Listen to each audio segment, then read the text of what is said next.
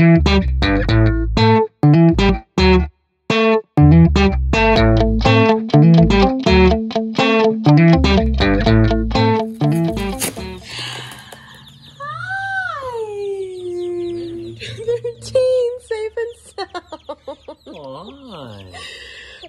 my goodness. Such a journey. So warm in there. So warm and toasty. You guys are so cute. Oh my gosh.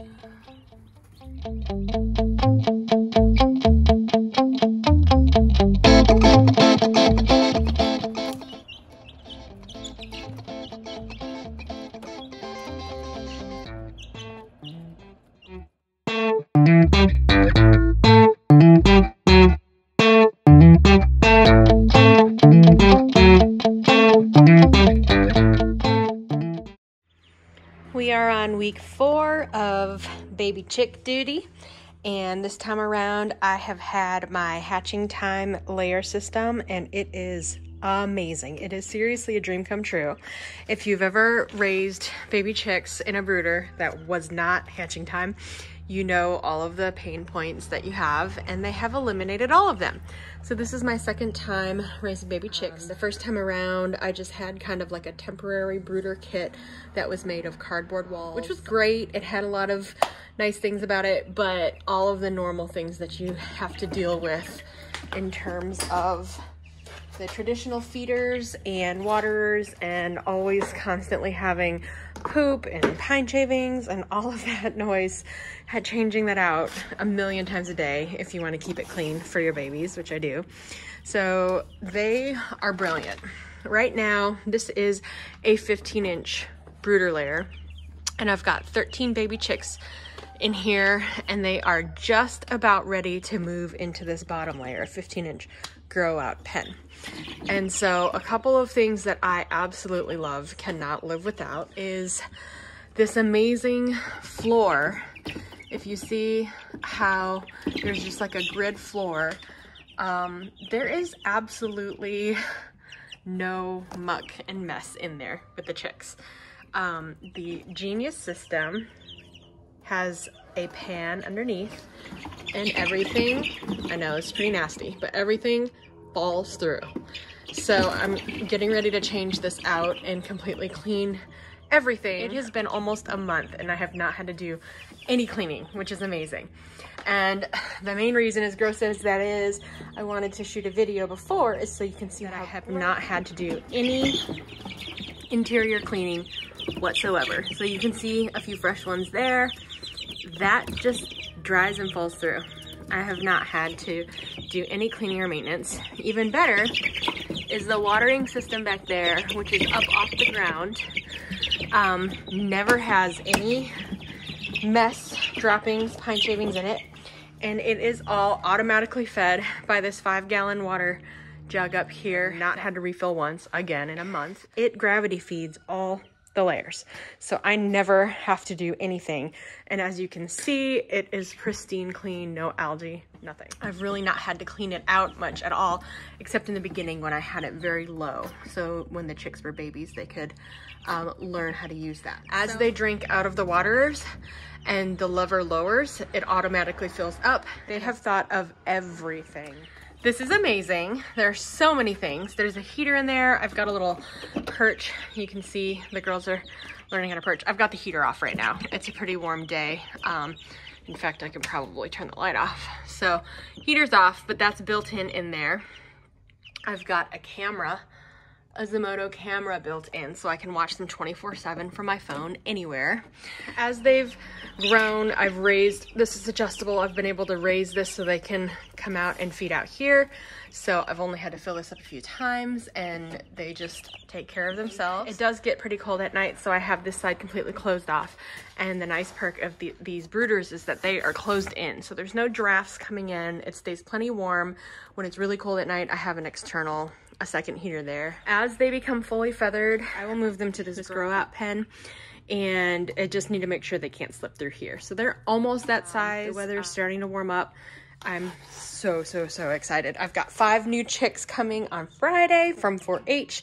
This layer up here is actually for quail. It's only 9.5 inches. It's a bit smaller. But since there's only 5 chicks, if these girls need an extra day or two, I can start the 5 chicks in here. It has its own heater on this layer. There's plenty of space in there just to have 5 chicks for a few days. So depending on what the weather's looking like, if it's still cold at night, like in the 30s, I may start the 5 chicks here, keep these girls here.